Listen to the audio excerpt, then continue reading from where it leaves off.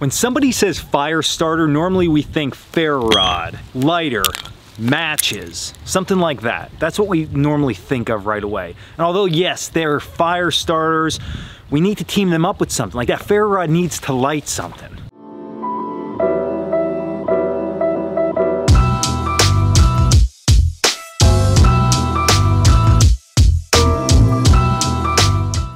Now, if you've been around the outdoor survival bushcraft community for any amount of time, you definitely heard of these fire starters. They are the DIY fire starter of choice when it comes to outdoor enthusiasts. So to make these at-home fire starters, all that you're gonna need is petroleum jelly, cotton balls, and a pill bottle. So to make these things, literally just take that cotton ball, smear it inside that Vaseline, and then I just jam them inside here. You could fit a whole bunch of them in there, keep them nice and protected, and you'll be good.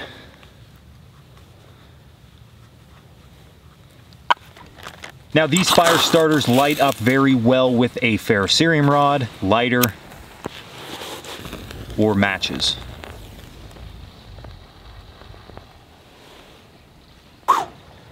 Literally that easy, that quick, that easy, very reliable fire starters that you can have a good time making at home. So here's the thing, are there better fire starters out there on the market? Probably yes. Are there worse fire starters? Probably yes.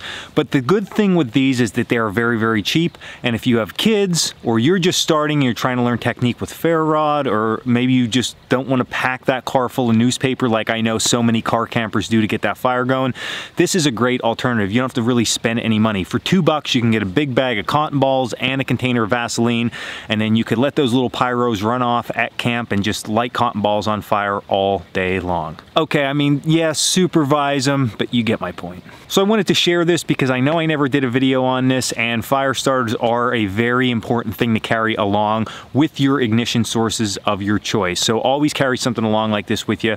Inside that pill bottle is just going to keep it a little bit more protected. They burn nice, and again, they are a great tool and a great aid when you're learning to start fires. So definitely give this one a shot. I know you're going to be happy with it, and it's a fun project to do when you're home dreaming about being outside. So as always, this is Dan Wowak of Coalcracker Bushcraft. Check us out at coalcrackerbushcraft.com, and until the next video, stay in the woods.